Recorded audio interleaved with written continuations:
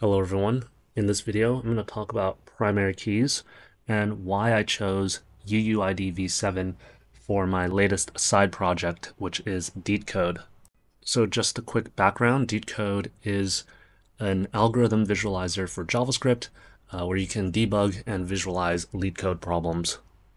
There was an article circulating around the coding community recently about the problem with using a UUID as a primary key in MySQL. The key takeaway was that the B-tree rebalancing on inserts can hurt insert performance. So that made me a bit paranoid about choosing a primary key, and so I kind of looked into it, and this is what I found. But just as a disclaimer, I'm not a database expert, I'm just a developer. The first option is to use auto-increment primary key.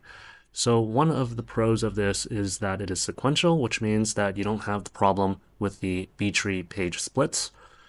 And also it just takes up less storage than a UUID. However, it's not universally unique, which means that you could have duplicate keys across tables and databases, right? So that's kind of a big con, especially if you have to write scripts to sync data between databases, which is something that I do pretty often.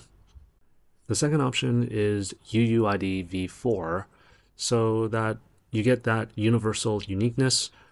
However, it does suffer from the B-tree page split option, which can hurt insert performance. The third option is UUIDv7, so it's universally unique, but it is also sequential because first part of the ID is based on timestamp, so that you're always going to get a sequential ID, so that you don't have the problem with the B-tree page splits. So the fourth option is an honorable mention because this was one that I considered. It's called TypeID, which is universally unique, it's sequential, it's base 32 encoded, double clickable, and it has a prefix so that you can tell which table it belongs to just by looking at the ID. And it is based on UUIDv7. So here is the repo for TypeID. And you can see that it is a type-safe, k-sortable, globally unique identifier inspired by Stripe IDs. And then you scroll down, you can see that it is based on UUIDv7, and it's 32-bit encoded, and it looks like this. So there's a prefix here. So I tried it out, and I think it's fairly straightforward. However, it does add a little bit more overhead because you have to remember to add the prefix to each of your models. And then there's also that possibility of human error.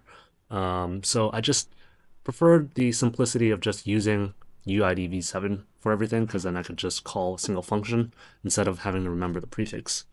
But if the DX of the API, the public API you're designing is important, you might want to choose TypeID instead.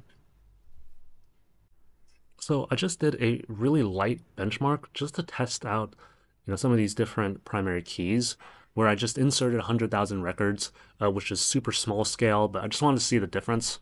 So here was the result.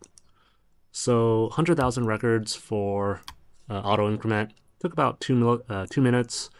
UUIDv4 also around 2 minutes. V7 also around 2 minutes, and TypeID, which is also around 2 minutes. So at the small scale, you're probably not going to notice a difference in your performance. It's probably only at the super large scale where it starts to matter that that V4 isn't sequential. Anyways, that's the conclusion I came to, and I ended up going with V7. And in case you were interested, this was the package I ended up using. So here is an example of me using UUIDv7 in my DeetCode project. And so you just have to call the function like this as a default function. And this is drizzle ORM, by the way.